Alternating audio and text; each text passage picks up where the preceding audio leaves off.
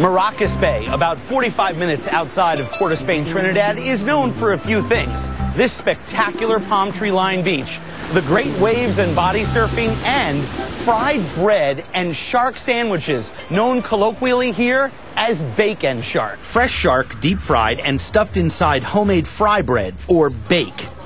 Locals like them smothered in a variety of sauces, and there you have it, a bacon shark.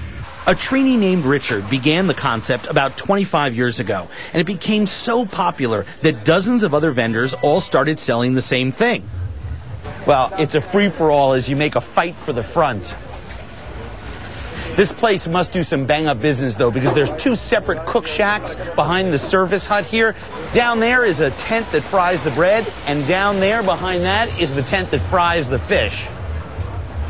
Richard's son Gary now runs the place. Yes, sir. How many you need? I need 2. How many at a side? All right. How many of these do you go through a day? How many sandwiches do you sell? Thousands? Thousands. Thousands. Just a little bit of hot sauce. Gotta have that.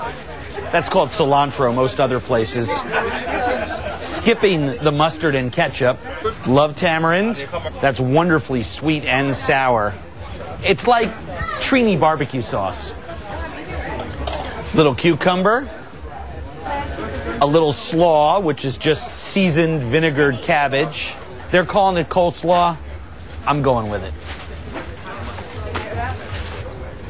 Bacon shark. Here goes.